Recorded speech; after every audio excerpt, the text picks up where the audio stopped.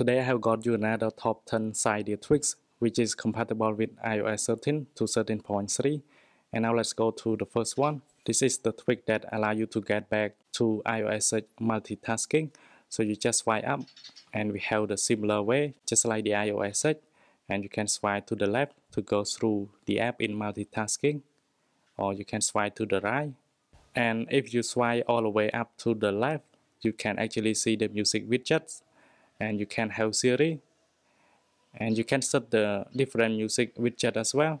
So now go back to the tricks, and then you can select the widgets, and here is the widget that it's gonna show on the left side. And then you can select the favorite app, which is the custom one, and you can set default music app. So you can set, like for example, you can set Spotify. Just enable this one, and now go back, and then you can respring.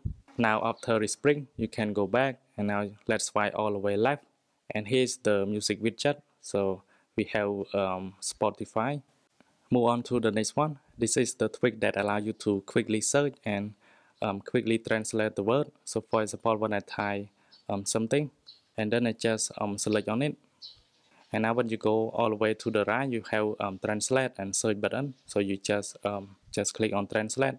It will pop up a page and it will translate your word immediately, and you can tap here to close. And if you want to search, just select again, and now go all the way to the right, and then click on search, and it will go through Google, as you can see here. And you can select the search engine as well. Go back to settings, and here's the trick itself. Just go to engine, and you can select the engine that you want. And for translate, we have a bunch of options as well.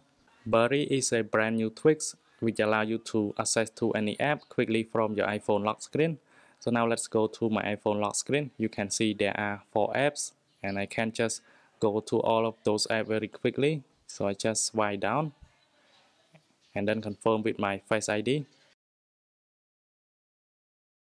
And you can see YouTube is open straight away. Let's try again. Let's go to Facebook. And now I am in Facebook. And you can select the custom app that you want. Let's go back to settings. And now you can select the first app. So now let's go to the App Store. And for the second app, let's go to Book. And for the third one, let's go to Calculator. And for the fourth one, let's go to Calendar. Finally, click on Respring. Now we have the custom app. For those of you who have jailbroken their phone, and they may experience that some of the app that it doesn't allow you to use it. So you just install the tricks to bypass jailbreak detection. So for example, when I go to this app,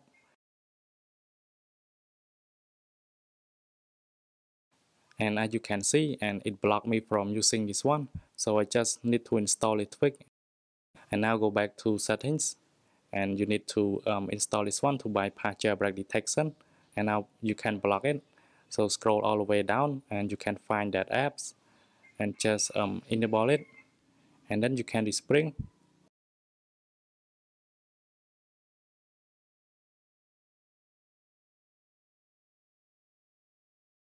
After respring, you should be able to use that app without any issues. So now let's go to that app.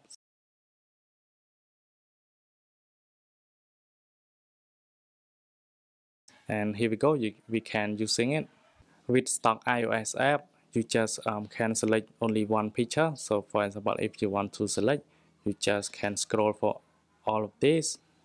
But after you install the trick, and when you click on select, and you have another option which is control, click on it. And for example, I want to select all photo in one. I just click on this one, and now I can select this one, and now you can see all of the photos are selected. This simple trick allows you to customize Safari, and it just enhance Safari usability. And now go back to Safari, you can see the search bar, we have the new color, and even on the button at the bottom as well. And now let's go to the new page. You can click on plus button just like on the iPad, and we have some other feature as well. Just swipe to the left to close that page.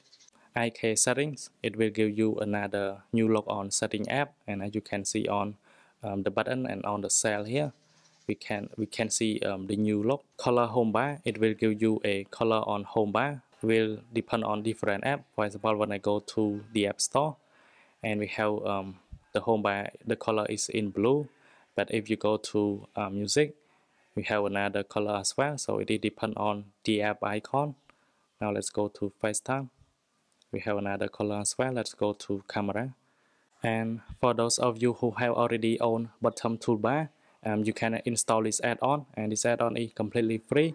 So this add-on, it does add another weather to your Bottom Toolbar, and as you can see here, just go back to settings, and then you can select the add-on from the advanced tabs from Bottom Toolbar, and then you will be able to see the weather on the top here. Finally, this is also an add-on for Bottom Toolbar as well, so you can install it, and after that you just select the widget, and you can select the widget from Bottom Toolbar, and you will be able to see activity here, and as you can see. So finally, thanks for watching. I hope you like all of these tweaks, and then I will see you in the next one.